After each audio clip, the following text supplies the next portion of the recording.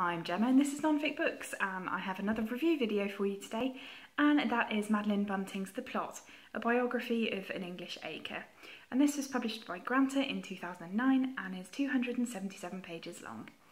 This is the story of this acre of land that Madeleine Bunting's father bought just on the edge of the North Yorkshire Moors, and eventually built a chapel to create a sort of memorial and to fill with his sculptures because he was a stone carver. This I came across on Eve Alexandria's channel, which I will leave down below, mainly in relation to her more recent book, The Love of Country, a Hebridean Journey, I believe. But this particularly piqued my interest because I live not very far away from this place, and had actually been talking to a friend of mine about walking up to visit this chapel that I hadn't ever actually been to, and weirdly this book then came into my life only a week or two later without me even realising that this was about the exact same place until I started reading it. So this particularly interested me, and I have to say it did not disappoint. Madeleine Bunting's writing is really enjoyable to read, and she manages to get a great balance between a lot of information about her father and their relationship, which was pretty difficult in places, the history of this entire area, and then what this particular plot has come to symbolise for her and her family. She gets a really nice balance because if any of those things had been too heavily focused on, it could have become a bit boring. Her father is not an overly renowned sculptor, there is not an enormous amount of his work surviving, although there is still plenty because he's only relatively recent, and I think too much of the very, very local history, it could have become very boring unless you actually know this area. If you don't know this area, there are lots of interesting sort of photographs and maps showing you the area at the beginning of every page. There we are, which illustrate the sort of routes that she talks about. Because this is on a drover's road going up through the moors, which would have been one of the most sort of main routes going from Scotland down through towards York across the moors. So this would have actually, though it's very quiet and isolated currently, have been a much more sort of populated and traversed place than it currently is. Her writing is really enjoyable to read. I haven't read anything by her before, but I certainly will be picking up A Love of Country after this, because she really manages to capture a sense of place.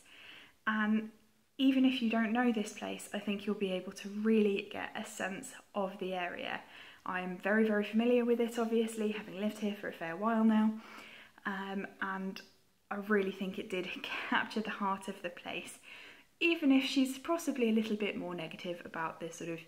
quiet countryside nature of it, which obviously, as I have chosen to live here rather than being born here and then getting out, because she now lives in London, I believe, that I'm probably a little bit more positive about that than she is.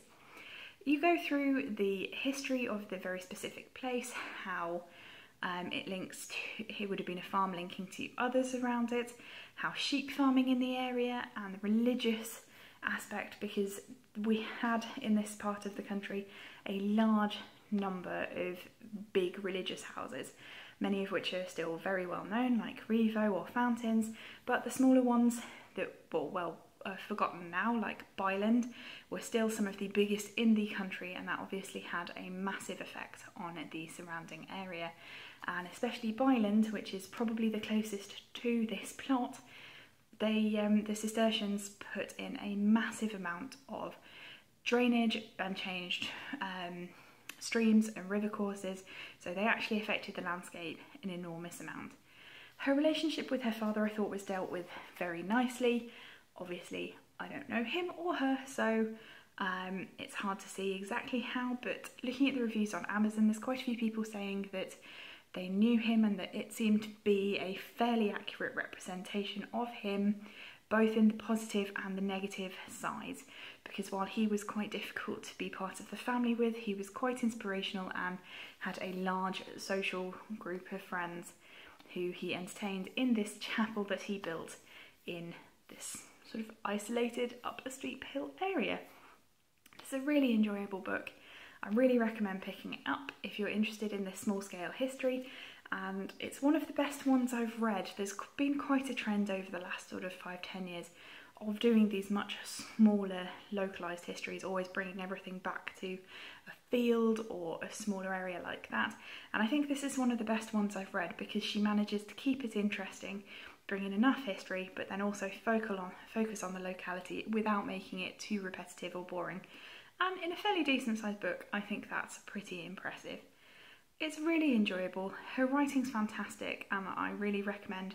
picking either this up or A Love of Country, which might appeal to slightly more people because I think the sort of romance of the Hebridean Islands probably will grab people a little bit more than An Acre in the North Yorkshire Moor borderlands, but this is very, very good and I highly recommend it. So I'm really, really glad that I came across this, and I would recommend, if it sounds like your thing, picking it up. If you have any questions or comments, please leave them down below, and I'll see you in a video soon. Bye!